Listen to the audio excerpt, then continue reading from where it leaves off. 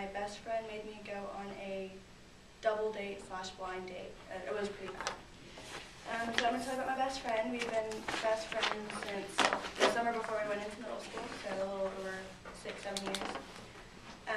And this was in past December, so a month ago. She hasn't had a boyfriend. She says she doesn't have time for guys and things like that, so I felt whenever she came to me and asked to go on this double date, I felt like I had to. I couldn't say no. Well, the way she made it seem is that they were really good friends, so it was going to be a blast. So then we went to Spaghetti Warehouse downtown, and me and her arrive, and her date is there, but apparently his friend wasn't, so I didn't want to be that awkward third wheel, so I sit in the bathroom for like 15 minutes trying to stall, and I go back out there, and he's still not there. It's probably been a good 20 minutes. So he shows up 45 minutes late. Apparently they were buddies, not really close friends, and it was all her scheme to try to get me to meet a guy. It was not good. Well, I knew it was bad whenever he asked to take a picture with me, and I was like, okay, I haven't really known you that well. And he was like, oh, I'm going to post this, hopefully she gets furious.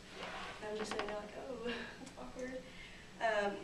So then he talks about his ex-girlfriend and how beautiful the relationship was, and I was trying to get back with her, and I'm just sitting there like, I hate you. And then it turns into like a comparison little thing. He's like, yeah, very pretty hair. I said, thank you. And he's like, well, my ex-girlfriend has really long hair, so it's a little bit different than yours. I was like, oh, okay. And then when I thought it couldn't get any worse, my friend and her guy were, hitting it off great. They said, well, we're going to go walk downtown. Is it okay if I leave you? Giving me the eyes like, I'm going to leave you. And I'm like, yeah, sure, no problem. So we didn't want to just sit there. We're like, well, let's just go walk around. Maybe it'll get a little bit better. Well, no. He starts showing me pictures, and, oh, we went there, and we went here, and this whole thing. So he then asked me how he should try to get her back and all this stuff. So it didn't exactly go the way neither of me or my friend thought.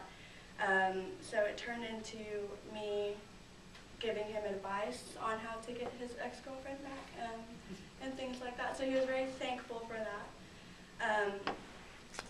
So pretty much next time a friend comes to me to be there for her and support her, I'll just tell her to go find a different friend. I wasn't mad at all. It was just not exactly what you expect when you go on a double date. He got his girlfriend back. That's always good. So, yeah, it was okay. Just next time, I won't be that friend for her. She can just try someone else.